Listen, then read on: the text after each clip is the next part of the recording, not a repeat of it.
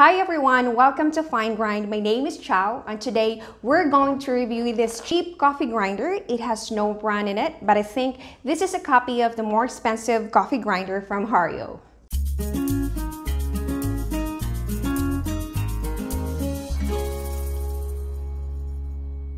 I get this one from Aliexpress and I paid $11 for it. And if you are interested in buying one, I will leave my affiliate link in the video description below. So what we get in the box is 2 glass jars, a body hopper with a ceramic Burr bottom, a ceramic grinder with a stainless shaft in it, a washer, grind adjustment nut stopper, a handle, locking screw, and a hopper cover. To assemble our coffee grinder, we first need to insert the ceramic grinder into the center of the hopper. Then, we will place the washer and the adjustment nut. We will screw it down lightly and don't tighten it too hard. Basically, this is for adjusting the type of grind you want. Then, we will place the stopper on top. We will put the handle on and then tighten it down using the locking screw. Lastly, we will put the silicone hopper cover.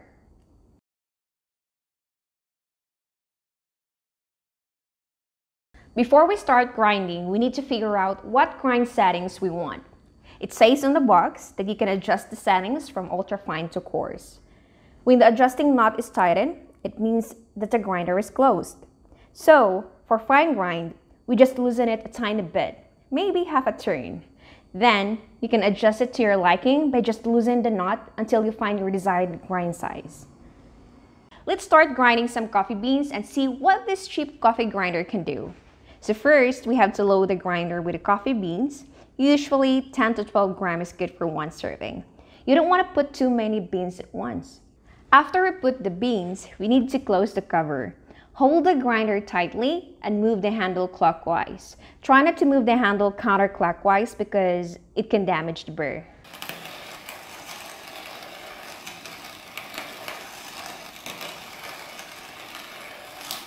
Okay, so I will grind 3 different grind settings and show you the final result. So here we have the final result. This is the fine grind, medium, and coarse.